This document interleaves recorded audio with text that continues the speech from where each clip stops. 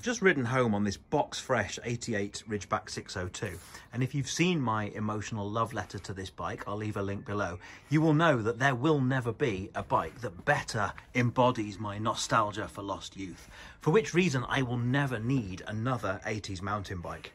Jokes. What do you think's in this box? Now, anyone who saw my World's Cleanest Muddy Fox unboxing video will know that Simon, the gentleman who sent it, did such a beautiful job of packaging it that slitting it open's almost sacrilegious, but slit it open we must. I know that it's going to be something very special.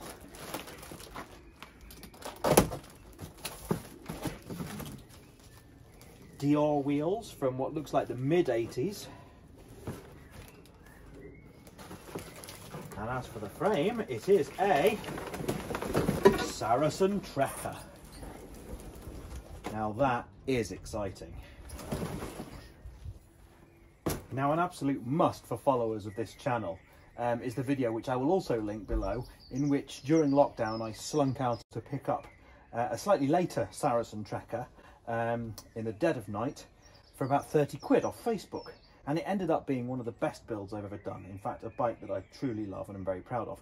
This is a slightly earlier one. You can tell it's also slightly higher spec. The limited edition Trekker that I built for my mate Paul was spec'd with an X-Age Groupset. This came as standard with Deore, which is a higher level of equipment. It's the same Tange MTB tubing, but you can tell from the graphics, and I'm sure the frame number will prove, this is mid-80s rather than late 80s. Now, like a spoilt child at Christmas, I'm going in. Like everything I've previously acquired from this particular cartel associate, I can attest that his packaging is assiduous, to say the least. And this is no exception. Very nice, original seat post. This looks like a screw-on freewheel. Predates Hyperglide, Superglide, any kind of glide. These are just square teeth. So the shifting is going to be an experience. Rear mech, always a component to get excited about, at least if you're me. Oh, it's a beauty. Now look at that. Obviously, this isn't the earliest of its kind. Of course, the mountain bike group set was called Deerhead before its name was changed to Deore and Deore XT, but this is still a very early incarnation of Deore, certainly predates LXDX, etc. A very desirable piece of kit there. So I'm hoping that these are original Deore to complement the group set. Oh, they are, look at that. Reach adjust, proper four-finger motocross style brake levers. No messing about there. Lovely. Those will clean up beautifully. Oh, there's an original bottle cage. That's nice. It matches the frame and so does the stem. Very similar to the one on the 88 Ridgeback. Lovely. Here's something I got excited about on the other Saracen Trekker, and indeed on a lot of my 80s projects. A U-brake. Don't tell me this is, it's U-brakes front and rear. I don't think I've ever owned a bike with a U-brake up front. The Ridgeback, as with so many bikes in the later 80s, has a rear U-brake under the chainstay, which we've talked about being a rather strange thing here in the UK where mud collects down there. But having them on the front, it's kind of more of a BMX thing to me, but that is one of a pair of U-brakes, which I'm very excited to set up. Lovely, original Deore front mech, all rusty and chewed up, which is just how I like them, ripe for restoration. Oh, I'd forgotten about shifters. Brilliant. 6-speed Deore thumb shifters, very well battered but intact. Always a delight to clean up and service old thumb shifters. Another video that viewers of this channel will be familiar with. 6-speed, clickety click. You can see from the steerer that won't have seen daylight what colour it is meant to be, a nice deep cherry red versus the really sun-faded, almost pinkish hue that it's taken on over the years, which is great. I take that as a challenge because I think with a bit of colour restorer, some T-cut, some polish, we can bring out this lovely red and restore the bike back to its original finish rather than having to do any repainting, which regular viewers will know I hate. Surprisingly light handlebar, lighter I may add than, a higher spec than the one on my mate Paul's Trekker. Sorry Paul, this one is etched ITM, Ital Manubri. That's a very high-end handlebar compared to, I guess, the standard Saracen branded ones. This will be a treat. I imagine this predates Biopace. Oh, look at that. Okay, well I was wrong. That is a Biopace, but it must be one of the earliest incarnations. Oh, and it's lovely. It's even got the little original chrome cap. Merry Christmas to me. Now, before I commence the cleanup, I need to do some shopping, which thankfully is one of my favourite hobbies. First of all, I'm going to need to replace at least, well, I'd say not just this one spoke. It looks like others are going to go the way that this one has, which is fine. I like a bit of wheel building. Secondly, you'll note from this pile that the original pedals have long gone. I think obviously the bike predates SPDs. Finding some original Deore platforms will be a challenge, but something I will relish. And also, it doesn't have a saddle. That's long gone too. Okay, the quest for pedals has been an easy one. I asked myself one simple question, which is, if I was rich enough to have a Saracen Trekker in the 80s and the Deore pedals had gone missing, what would I have done? Simple answer is, I'd have upgraded to XT.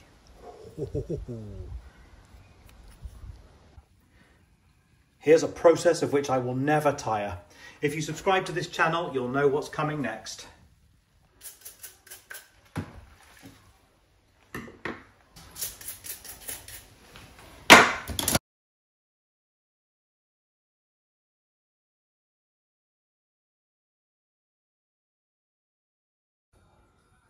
All right, that's the soapy bath done. When you look close up, there are definitely some corroded steel bits, not least things like the pinch bolts on these shifters that definitely need a night in the vinegar, which is lucky because I've got plenty.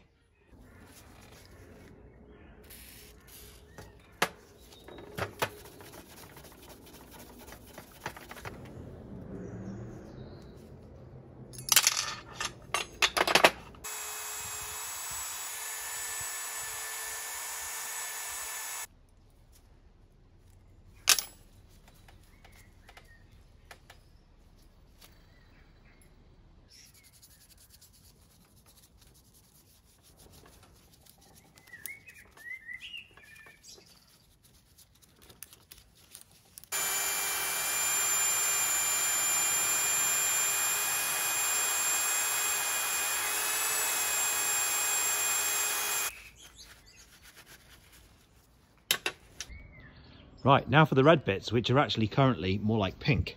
The challenge right now is to restore this to this, which in the 1987 Saracen catalogue is called Guards Red. Incidentally, that's exactly the same colour as the famous Porsche 911 Turbo of the same era. I've never driven one of those, but one day I will and make a video on that.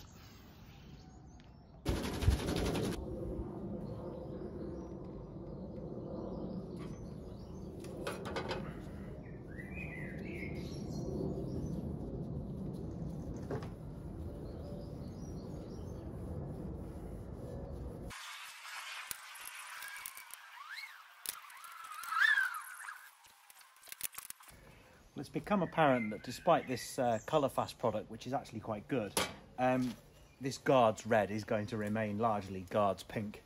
I guess there's just no way you can put colour back on when over decades it's been taken off. However, a nice shiny marble pink is not a bad thing, and as you will know, I prefer patinated originality to any kind of respray, not least because I'm lazy. So I'm still going to polish this, and I still think it's going to look great.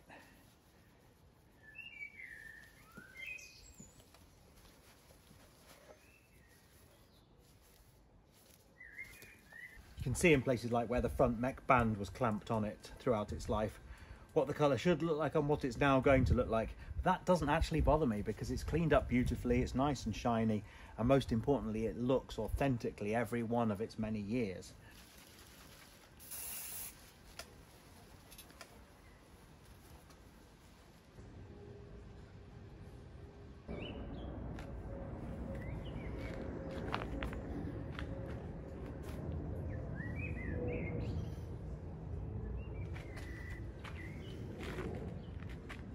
"24 hours later,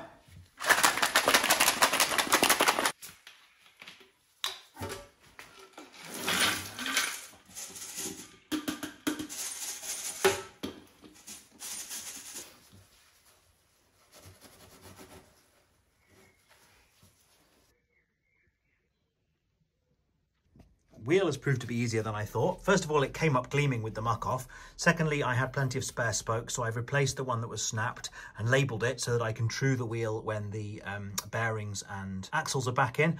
And thirdly, what I thought was a screw-on freewheel was in fact a free hub, much like the later ones, which I'm very familiar with, that attaches with a 10mm Allen key with a 6-speed cassette already attached to it.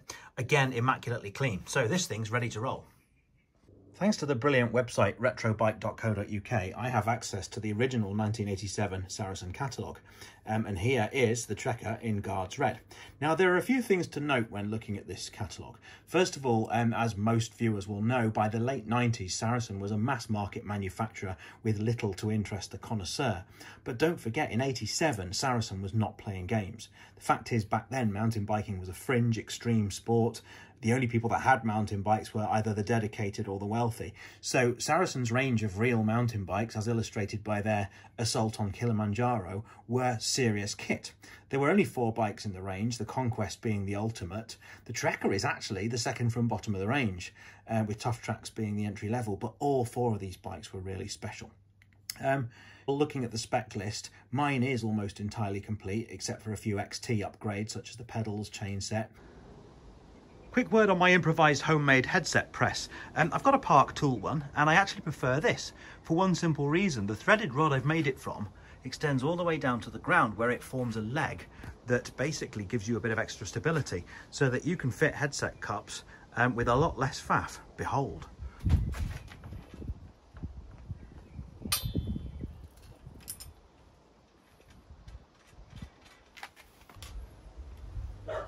Daddy, can I have the rest of my sweets now? Yes, you can. Okay.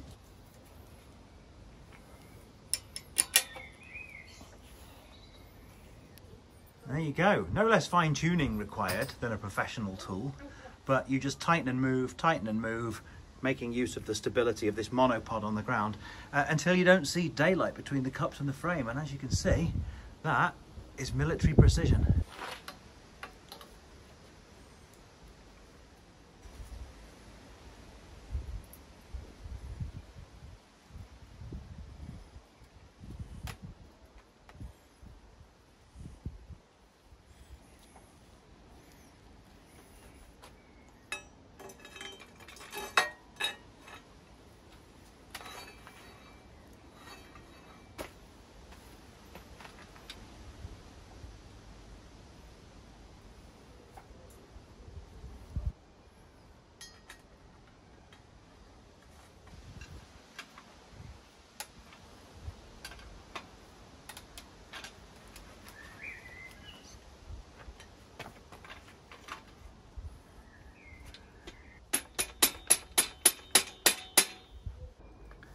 Similarly satisfying putting this bottom bracket back together. It's seen some action in its 35 years, but just look at the finish and the action on it. It's immaculate. Just a beautiful bit of kit. And also, when was the last time you got to use the combo of these two?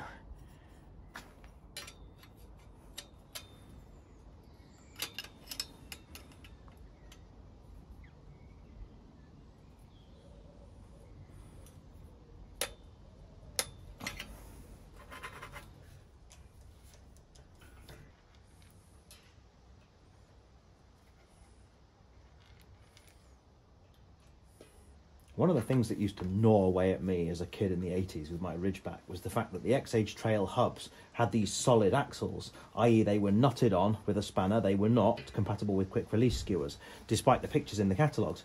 Of course, Deore and above, Deore and XT, had hollow axles. However, from 1987, which is where this wheel dates back to, clearly this Deore came with a solid axle. Now, at the time, I would have done anything to upgrade had I had the skills and the equipment and the funds. But now, I'm inclined not to. I'm inclined to stick with originality, stick with the solid axle that it came with. This must have been the last year that Deore hubs came with nutted axles. But it runs beautifully, so why mess with it? I am the undisputed king of wheel building, but I'm not going to win any trophies for this aberration. For an invisible reason. The spokes are all 2mm straight gauge, and the one I replaced is double butted, which tapers down to a 1.8mm. You can't see it with the naked eye, but you and I now know it's there. So whilst this bike is going to look great on YouTube and it's going to win all the plaudits on social media, we, the inner circle, know the sordid truth. Anyone seen a Panaracer smoke? That was the dominant tyre of the early 90s, but for the 80s, well, this looks like a prototype for that very tyre. This, by the way, isn't dirt. This is rubber residue. These tyres have never been used. And I think just judging by the design on them, these are Vittorias, by the way, free climb number 8. I think judging just by the way they're made and the lettering and so on, these are probably period correct. Anyway, never used, nice tread, nice and fat. I can't fault them. On they go.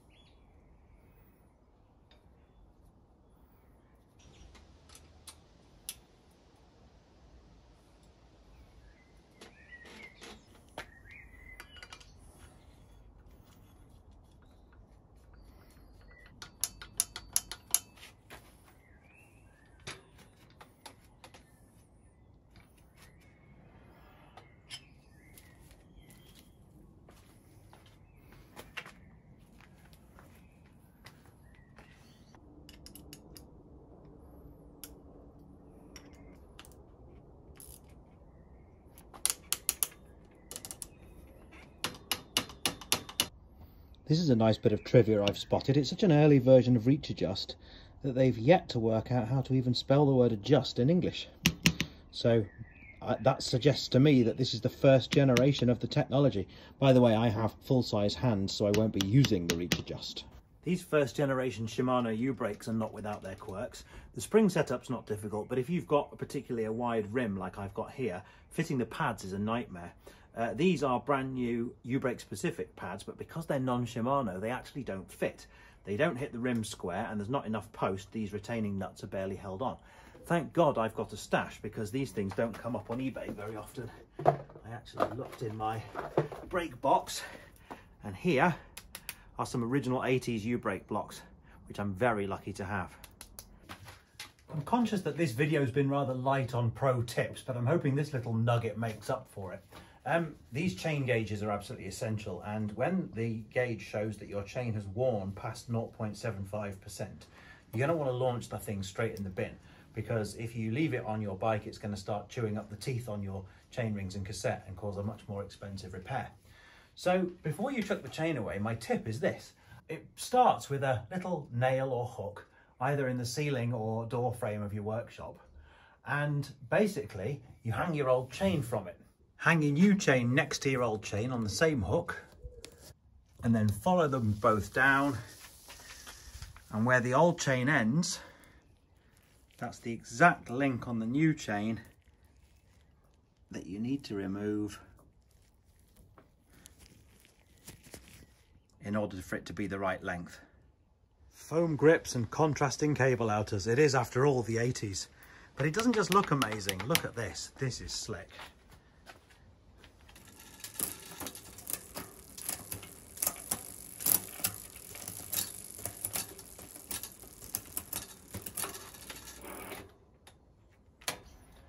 Now for perhaps the most important finishing touch, the saddle upgrade.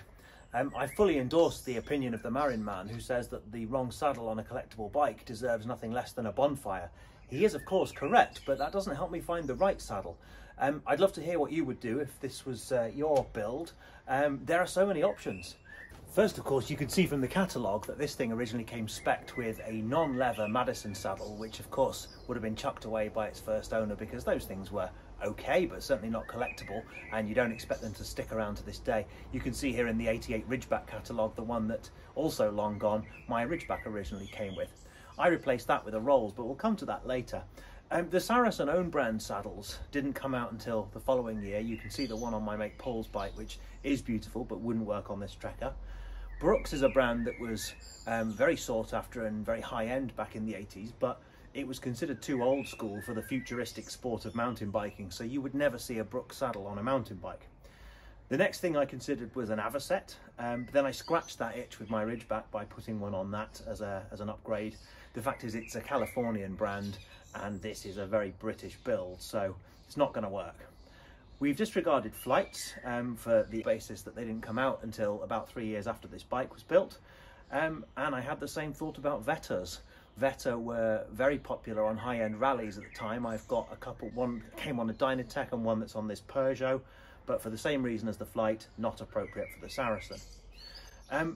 That brings us to the Rolls. Like I said, the one that I put on my Ridgeback back in the day, in retrospect, was probably too ornate for an otherwise utilitarian build, and the two that I've got are both red with gold bits, which is just not right for the look of this bike. Which then finally leads us to what's perhaps the obvious conclusion and would have been as the first choice upgrade for a rider in 87, which, as of course Gary's Projects has worked out a long time ago, is the classic Turbo. And the one you can see here on my rally is in fact a tan nubuck one, which isn't going to look right on the Saracen, not to mention the fact that it looks perfect where it is on the rally. So what that leads us to is a black one.